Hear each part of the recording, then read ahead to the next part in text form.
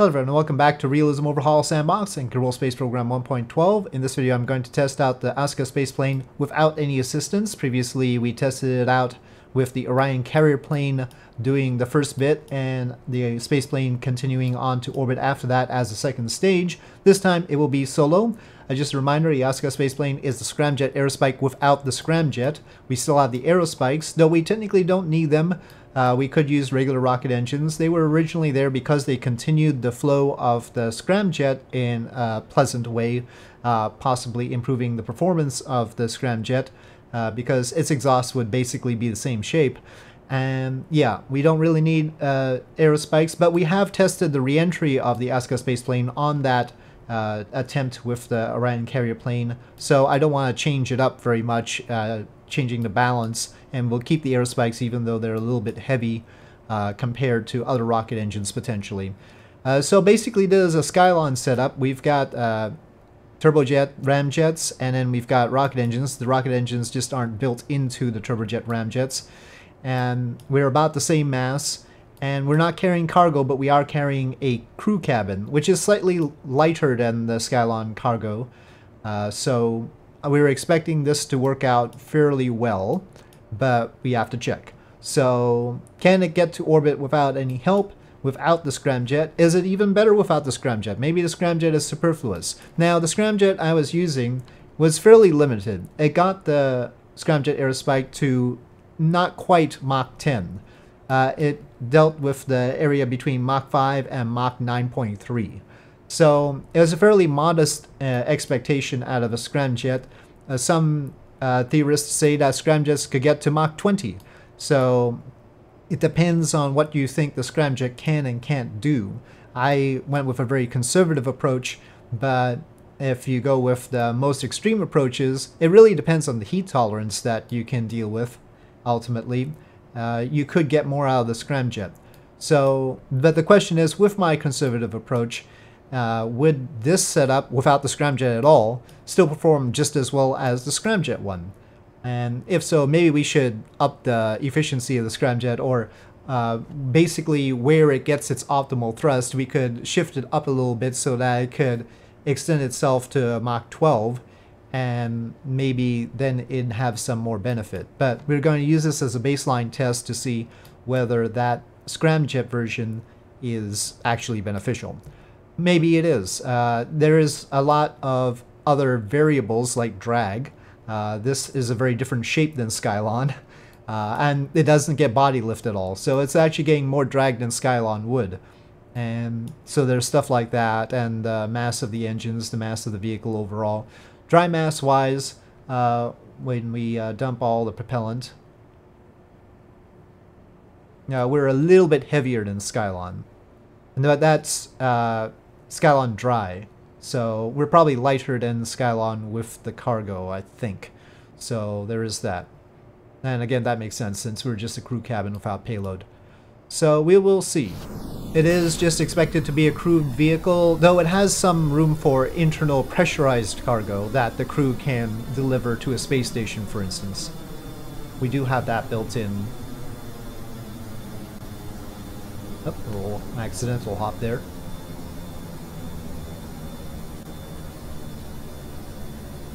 I mean, if it's a good, efficient crewed vehicle, it might be a crewed vehicle that I use a lot since it looks good, you know. I mean, why bother with a capsule kind of spacecraft?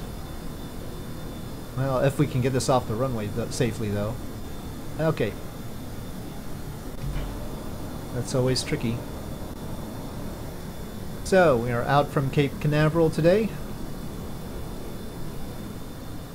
We seem a little bit heavily laden here. We could probably reduce the liquid oxygen, we'll see. We're dipping down a little bit as we get past Mach 1. Okay, we're losing ground a bit here and approaching Mach 2.5, changing mode.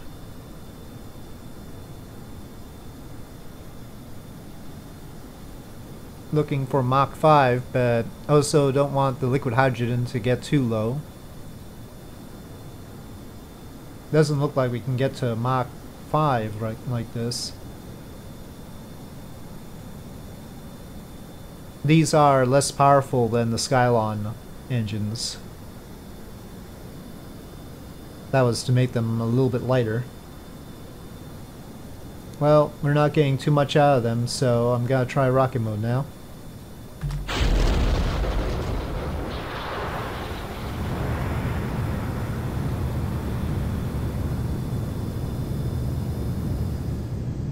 Okay, let's just turn those off. And closing the intakes. Let us see. It's gonna be tight. It's really stayed to surface velocity there. Yeah, I don't think we have enough like this. Seemed like we actually had too much liquid hydrogen. We could have probably gone on for longer, but maybe we should just lighten up on the liquid hydrogen to begin with.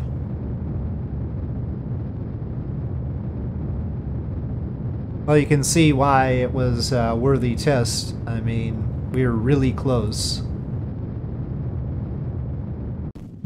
Well, that's that. Oh, that amount of fuel is unusable, but basically we could dump 100,000 liquid hydrogen and be better off.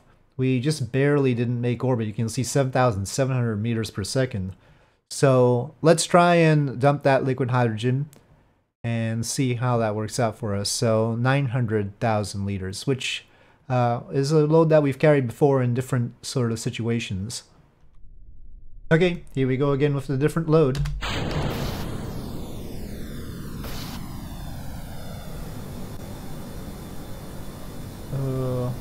Yeah, atmospheric autopilot doesn't really like the plane as much as it used to for some reason.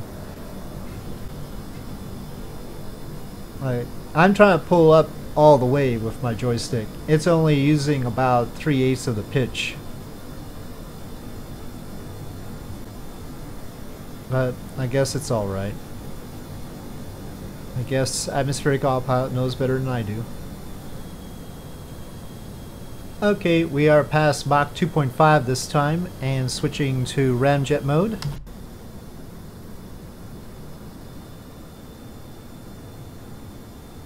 I think we need the liquid hydrogen to be at about 500,000 for parity, so we'll keep trying to accelerate until then. And then we'll have to do rocket mode. Mach 4. Don't really want to go up too much more than this. But we're not getting to Mach 5 still, that's for sure. Well, I'll take Mach 4.5 and then we'll go from there. And go.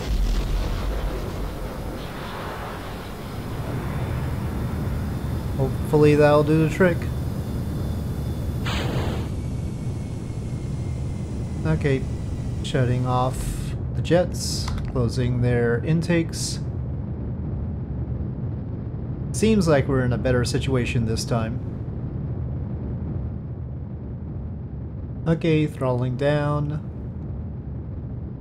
Let's see if we can make a good orbit here. Still tight. We'll probably have to shut down the engines and restart them at apoapsis or something like that.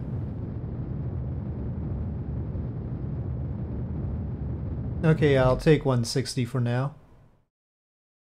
And we're gonna have to coast and try and